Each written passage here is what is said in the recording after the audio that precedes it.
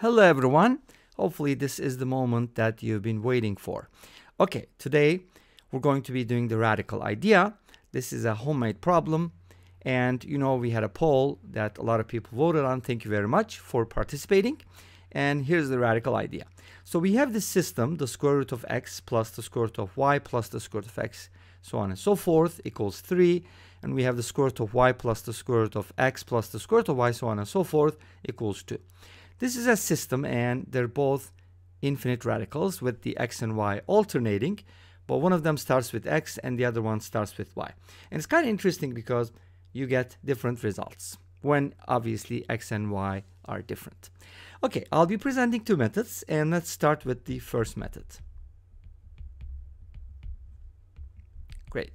So for my first method, I'm going to observe the following. So since looking at the first equation, I noticed that this equation or this expression contains itself, obviously, infinite many times. So this part is also the same as the whole thing. Therefore, that should equal 3 as well. So we can write this as the square root of x plus the square root of y plus 3, which is the result, equals 3, which is the result. Great. Let's go ahead and simplify this expression and see what we can find. Square both sides,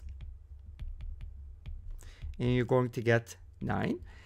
Subtract x from both sides and square both sides again.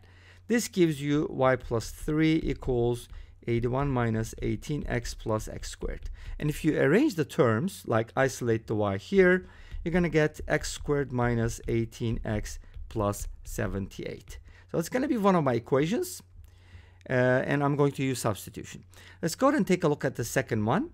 If you look at the second equation, you're going to notice that this part is also 2 because it's just the same thing. So we get square root of y plus the square root of x plus 2, which is the result, equals 2, which is the result. Great. So from here, let's go ahead and square both sides. That gives us 4. And then subtract y from both sides and square both sides again. You get x plus 2 equals 16 minus 8y plus y squared. All right, let's go ahead and isolate x from here. X becomes y squared minus 8y plus 14. Awesome. So we got another equation. Now we can go ahead and solve this as a system, but this system is obviously easier to solve because it's not a radical system, it's a polynomial system. Great. Let's go ahead and use substitution.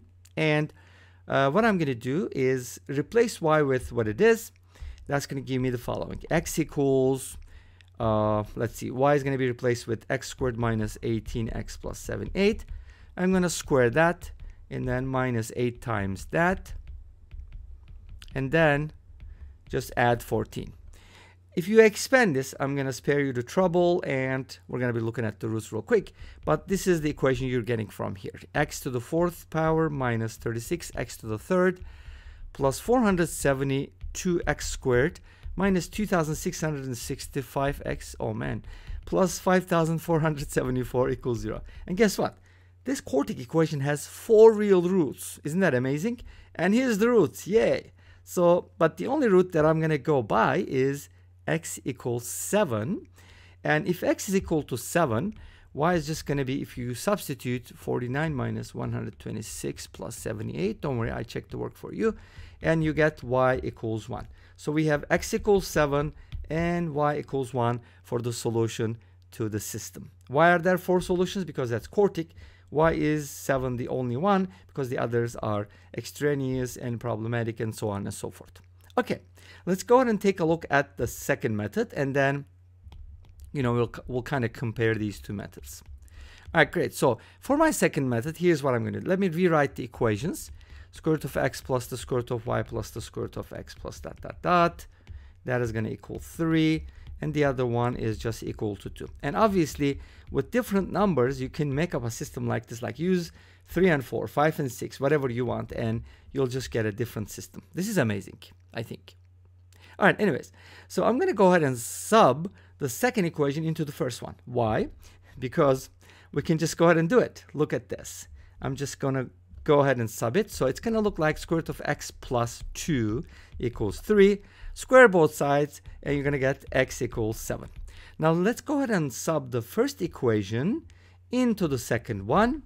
and that's this is what it's going to look like. Square root of y plus, notice that this part is 3, square root of y plus 3 equals 2, and if you square both sides and solve for y, you're going to get y equals 1 from here. And smile, you're on camera. Awesome, great. This brings us to the end of this video. Well, thank you for watching. I hope you enjoyed it. Please let me know.